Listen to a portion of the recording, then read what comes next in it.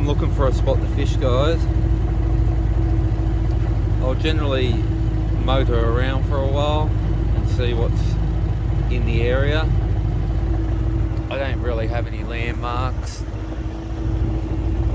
I do preference the same spot if I do catch a fish there, but generally I'll follow the bait around and the tailor around. So I'll just motor around.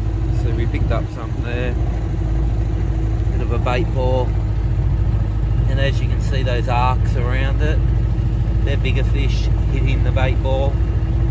One on the bottom there, he's probably a mulloway. So I just motor around for a bit. See, that was quite a small bait ball, so I may come back to this spot, we'll see. I'm looking for more of those mass bait balls. And when you find those mass bait balls, it generally opens up a feeding frenzy for all the fish, and everything will start going on the chomp.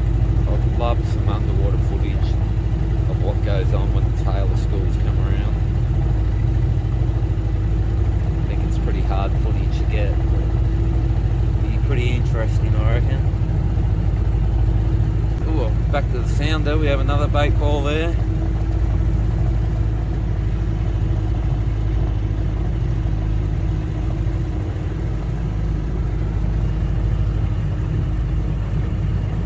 Not a lot around that one, but it's a bit bigger bait ball. You know, we'll keep motoring along.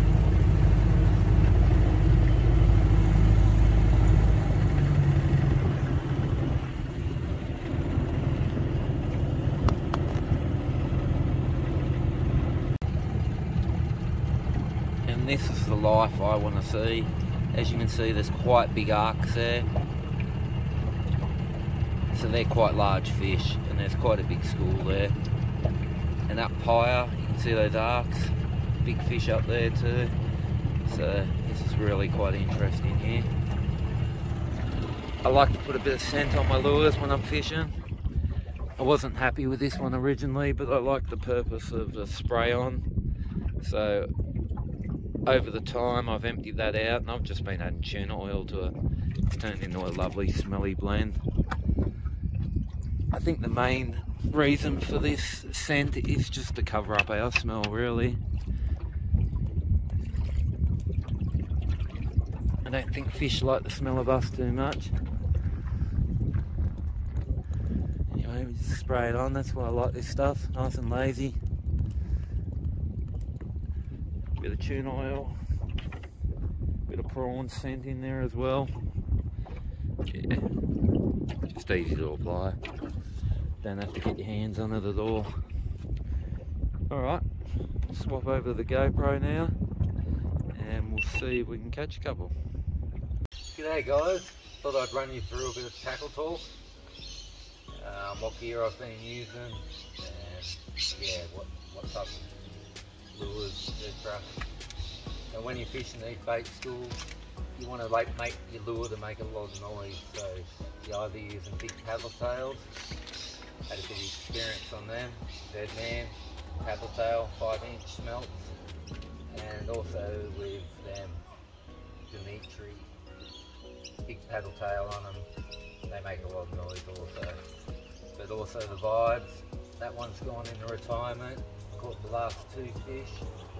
It's actually a tailer after the Jewfish which destroyed it. So he's gone into retirement, but caught a lot of fish on that one.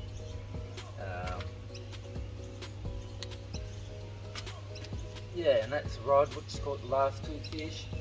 It's got a fairly stiff base on it, nice and light, 7 foot, 3 6-kilo rod, and what do you do for 10-pound braid, 10-pound mono, but I am going to switch the 12-pound fluorocarbon for a bit more chance to get those real big fish. And yeah, that's about it guys.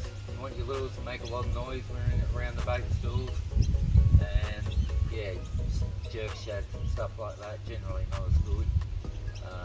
You'll get a lot of tailer on there. You really want to get down under them and get a big fish, put a feed on there. Alright guys, see you on the water. for the next adventure. Catch you.